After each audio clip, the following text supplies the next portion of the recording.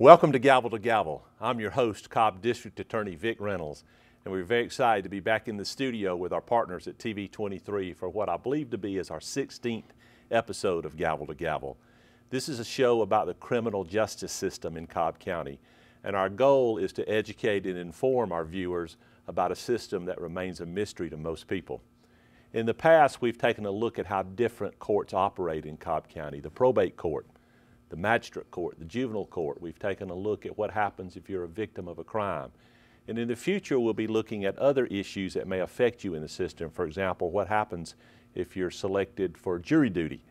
But today, we're going to take an in-depth look at an interesting change in the criminal justice system, and that's accountability courts. These are courts that we're seeing popping up not only in Cobb in the metro area, but around the state of Georgia as well. And to help us do that today, I'm very honored to have as our guest not only a fellow colleague, but a friend of mine, Senior Assistant District Attorney John Pursley. John is an employee of the Cobb DA's office and is assigned to all of the accountability courts in Cobb County. John, welcome. Thank you for joining us today. Thanks. Let's start at the beginning. Let's tell the viewers a little bit about what an accountability court is and basically how they operate. All right. Accountability courts are a relatively new issue in the United States and the state of Georgia in the criminal justice system. They seek to divert criminal offenders out of the traditional criminal justice system into a non-adversarial court system that focuses on treatment and accountability, sanctions, and incentives to try to help the specific issues that these particular offenders may have. Would it depend, I guess, on what type of issue an individual may be struggling with that may dictate what type of accountability court he or she may get into? That's right. They primarily focus on two issues, and those are drug abuse, which of course we all know about the opioid epidemic. Sure. that's facing our nation and our state in particular, and this area specifically, and also mental health issues. When I first started becoming interested in accountability courts, it was really the mental health issue that first got me interested because of the fact that the criminal justice system, in my opinion, never particularly handled mental health issues and those offenders particularly well. Well, you know, we certainly pride ourselves in Cobb and in the criminal justice system as frequently being on the cutting edge of new programs and one of the leaders throughout this state. But is this new program, accountability courts, is this something that we're seeing only in Cobb, only in the metro area, or are we beginning to see all over our state now? The accountability courts really began, believe it or not, in the mid-90s. But they really started taking off only recently under Governor Deal's leadership with the criminal justice reforms. Our first accountability court in Georgia, in Cobb County, started in the early 2000s. But there are, statistically, the statistics show there are 131 accountability courts in the state of Georgia now. Those are published statistics. I think that there are actually two more than that now, so I think there are 103 statewide. So it goes there's one in every jurisdiction in the state of Georgia, and specifically here in Cobb, we have, as you said, we are on the cusp of that, and we always have been. And so we started, as I said, in early 2000s, and then we put a couple more online just in the last 4 or 5 years. That's great. Well, in the second half of the show today, we'll really drill down into some Cobb courts and how they operate and how proud of them that we are. But you know, you and I have been in this business a while. I've probably been in it a little bit longer than you, but we've seen changes come and go in the criminal justice system. And you mentioned an agenda a moment ago called the criminal justice reform, where we're seeing some changes made in the system from the way it was when you and I began. Accountability courts, I would presume, is that part of this criminal justice reform, and that we're changing the way the system deals with people in certain circumstances? It's a big part of it. When I first started in the mid-90s, there were very few sentencing options available for prosecutors and judges. It was basically prison or some type of prison, probation, and that's it, really. Now there are a number of other options, and a big part of that is are the accountability courts. Yeah. Well, you know, having talked about when we started in, and I was actually began in the mid to late 80s, and so I've been in it a little while. Prosecutors did just that. They prosecuted, and that's what you did. I know you started in Athens, Clarke County, and you've been in Cobb for a long time, and you're a senior prosecutor now. Your role in an accountability court, it would seem that it would change from what a typical prosecutor's role is. Do you have to view the cases differently than you did before? I do, absolutely. Well, as I said, used to be it was, can we punish this person? But now we've started to see the statistics have shown that in certain circumstances that just punishing people wasn't affecting recidivism rates. And these accountability courts can really affect the recidivism rate. And the statistics have shown that people that complete one of these courts are much less likely to offend than had they just been on probation or had they just been to prison and gotten out. Well, you know, that's obviously our goal. We don't want people to come back. We have enough business as it is, and we don't want people to come back to the system if we can find a program that works. Now, your assignment, as we mentioned a moment ago, is accountability courts. That's what you do day in and day out. But obviously you have to have judges to make the system work as well. Are judges assigned to accountability courts in Cobb? In other words, do we have extra judges just to run the programs? Each of the courts in Superior Court have one particular judge that's assigned to them. Judge Krieger is assigned to the Drug Treatment Court. Judge Mary Staley Clark is assigned to the Mental Health Court, and Judge Reuben Green is assigned to the Veterans Accountability and Treatment Court.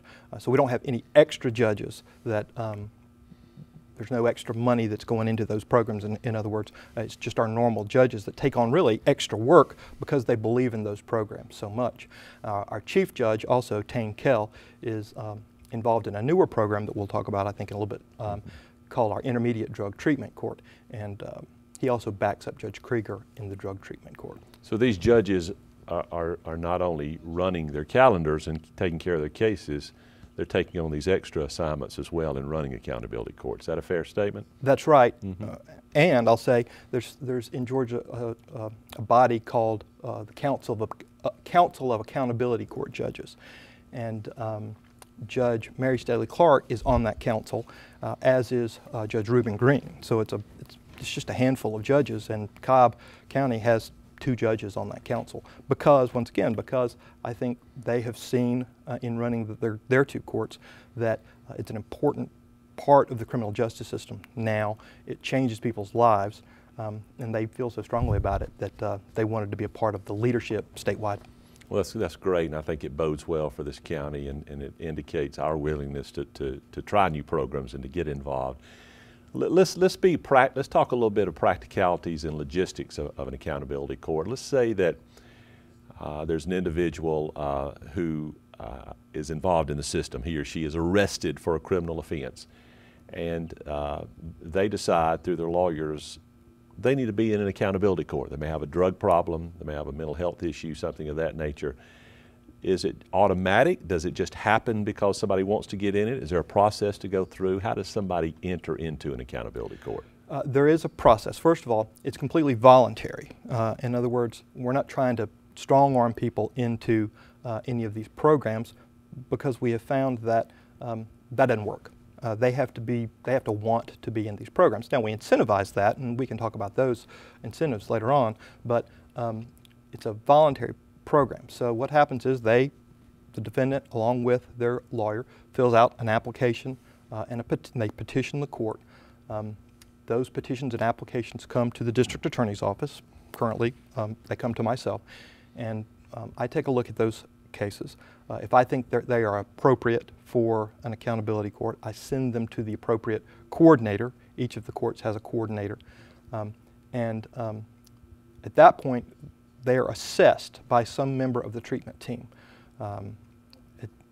They then bring each petition to the table, to the staff, and we decide, it's not really a vote, it's more of a consensus about whether or not we think that person would be appropriate for a particular program.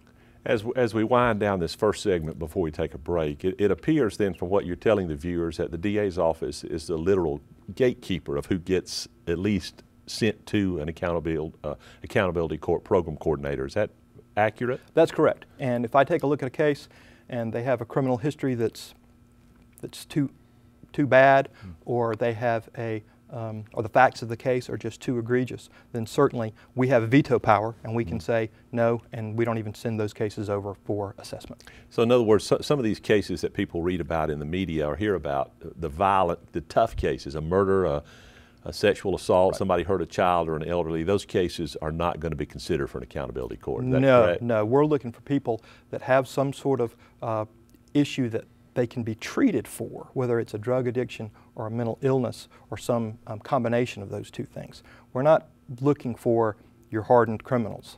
All right, great. Well, John, when we come back from the break, let's narrow down and drill down a little bit into what we have specifically in Cobb and talk about our accountability courts here. So thank you for watching this first segment. We'll be right back on Gavel to Gavel with Senior ADA John Pursley talking about accountability courts. Thank you.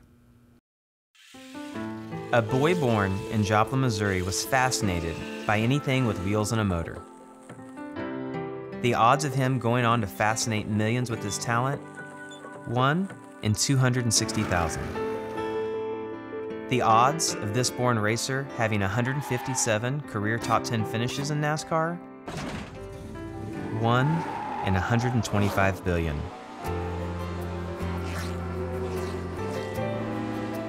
The odds of him winning both the Daytona 500 and the Brickyard 400 in the same year? 1 in 195 million.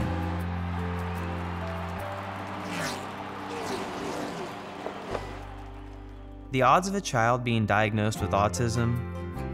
1 in 88. I'm NASCAR driver Jamie McMurray, and my niece has autism. Learn more at autismspeaks.org/signs.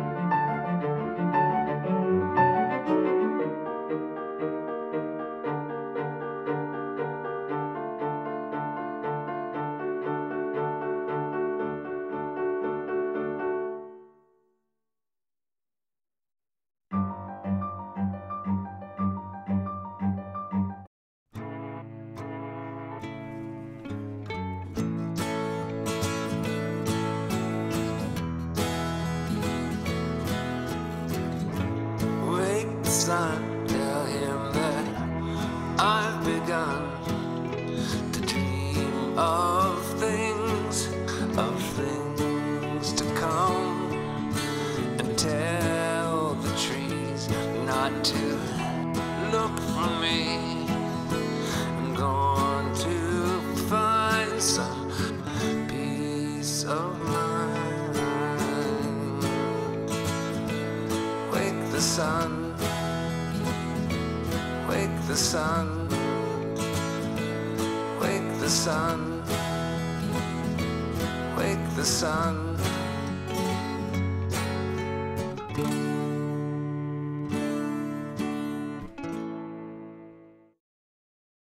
Welcome back to Gavel. I'm your host, Cobb District Attorney Vic Reynolds, and today we're talking about accountability courts with our guest, Senior ADA John Pursley. John, before we left for the break, we're getting ready to talk a little bit about specifics in Cobb County, what we have here. First of all, let's tell the viewers in Superior Court, in our court that you and I deal with day in and day out, what type of accountability courts are operating there?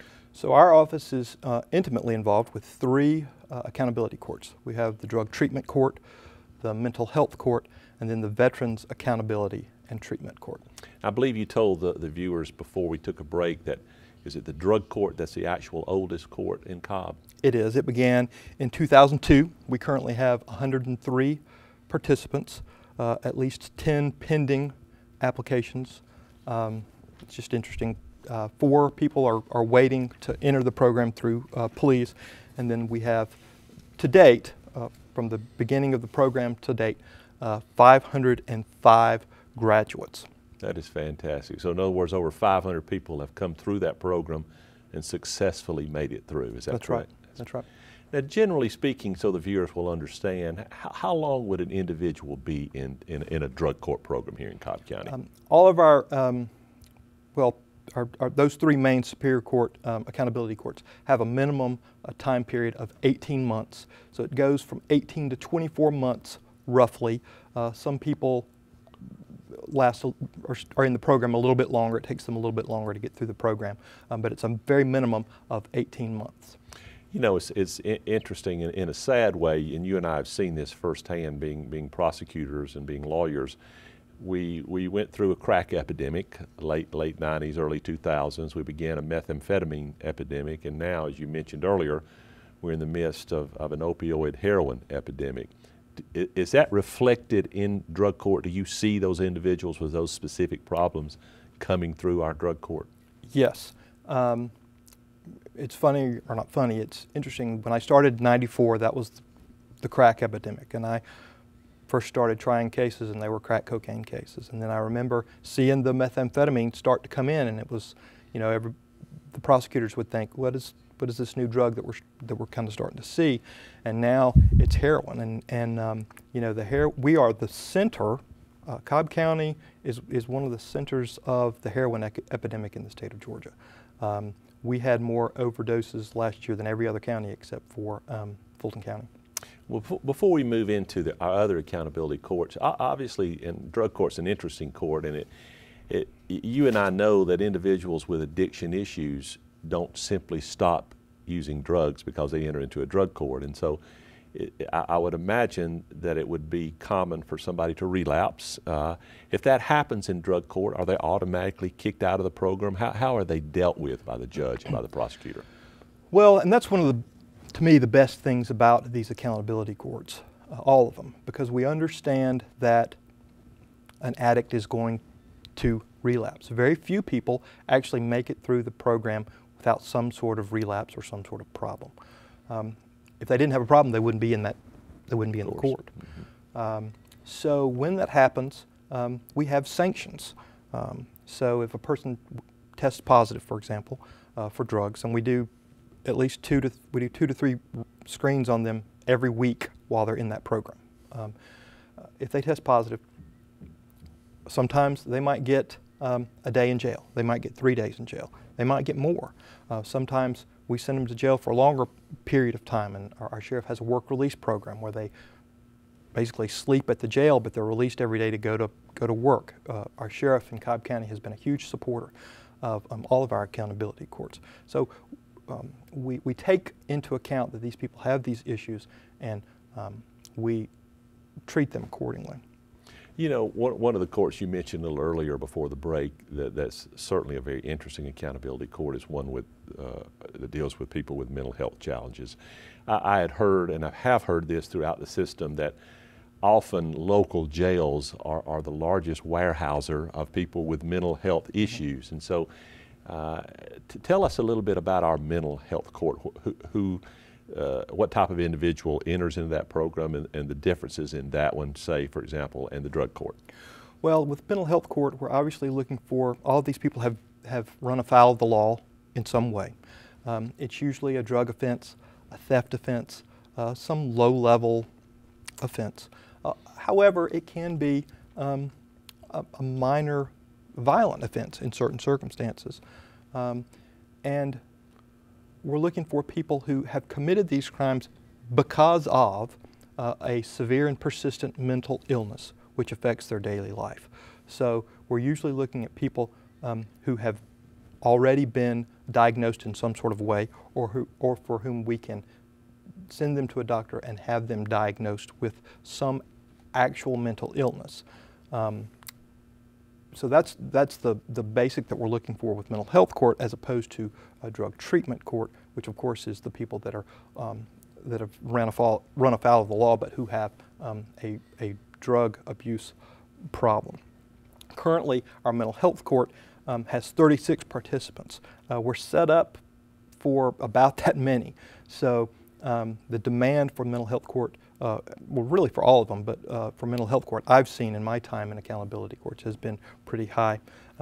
We have had 18 graduates to date. It started in April of 2013, so it's been going about 4 years. That's good. It sounds like that the mental health court helps provide that structure and discipline for an individual to make sure he or she stays on their meds and things of that nature. It does, and all of our programs, and I try to emphasize this to people, they're tough. It's not a walk in the park. It's not get in there and do nothing. Every single one of our programs requires a lot. In mental health court, for example, they not only have to come to court once per week, they have 8 group therapy sessions per week. So 4 days a week, they do 2 a day. They're screened for drugs and alcohol 2 to 3 times per week. Our other programs have very similar requirements. And part of it is getting those people to work, if they can work, keeping them busy with working or working on their GED or doing community service. You know, you and I get up every morning. We go to bed at a certain time every night because we have a routine. We have to get up in the morning. We have to be at work. Some people don't have those routines, and sometimes it's because of a drug issue or a mental health issue. And part of what we do is to try to get them into those routines. It's an interesting court. I've seen it firsthand. Very proud of that court. But let's talk a little bit about one of my favorite courts, and that's the Veterans Court.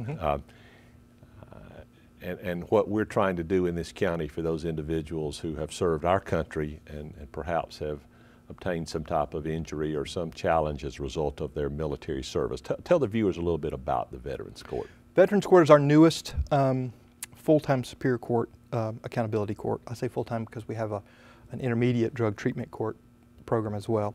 But the Veterans Court started in 2014, June of 2014. Currently we have 26 participants, 3 pending applications. We've had 15 graduates to date. The Veterans Court is for people who obviously are veterans of our armed services and who have a mental health issue or a drug issue that is related to their service. In other words, we're not looking for people who are criminals who happen to be veterans, because those people do exist.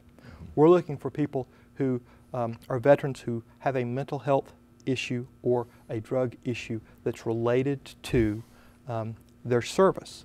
You know, 1 in 5 of the veterans of the Iraq and Afghanistan wars is said to have PTSD or a major depression. 1 in 6 has a substance abuse issue.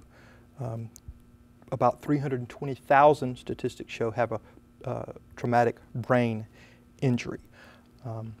22 veterans of those 2 wars commit suicide every day. 22. That means that there are more suicides really per year than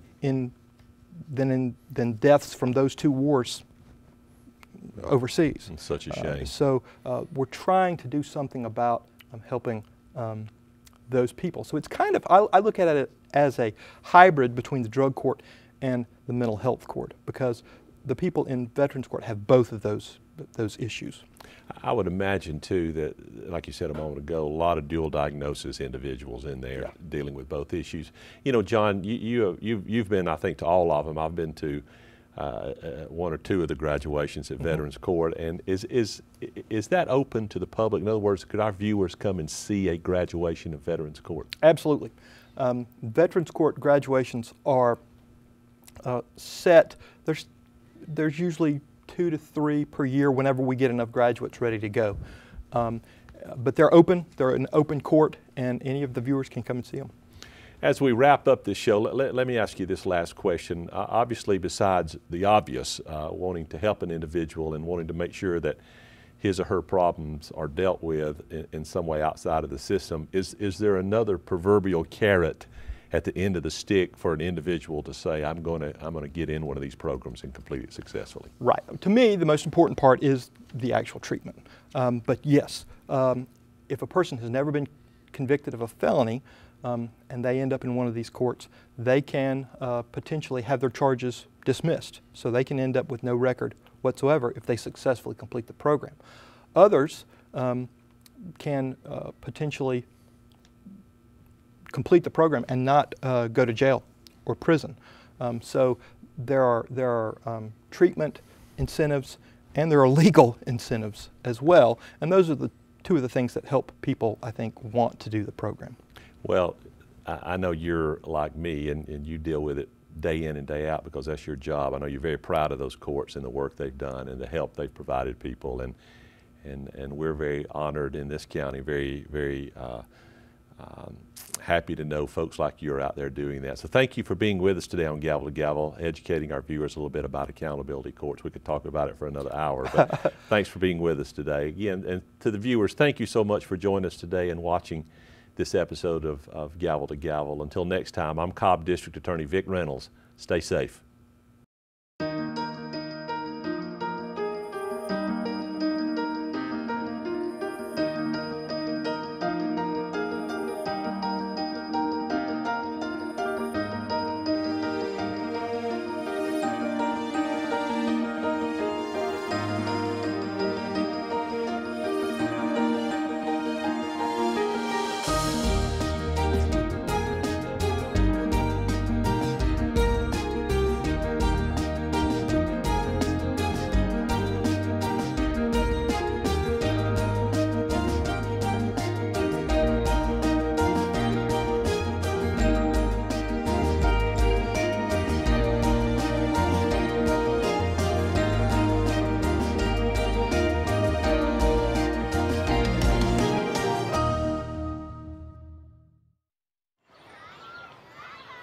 Did you know kids who play outdoors have healthier lungs? Totally. I did. Did you know that boys that play with dolls make better husbands? My son has lots of dolls. But did you know terry cloth diapers breathe better? I did. It's totally true. Oh, yeah. Did you know that strollers have the right of way on a sidewalk? Yes. Yep, I did. Did you guys Did you know that kids who eat breakfast have higher GPAs? Yeah, I know. Yeah, that's actually what I was going to say.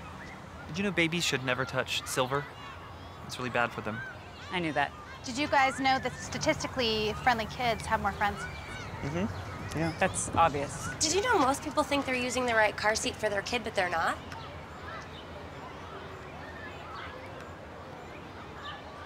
Parents who really know it all know for sure that their child is in the right seat at the right age and size. Visit safercar.gov/the right seat to make sure your child is protected. I'm putting that on my blog. I just put it in mine.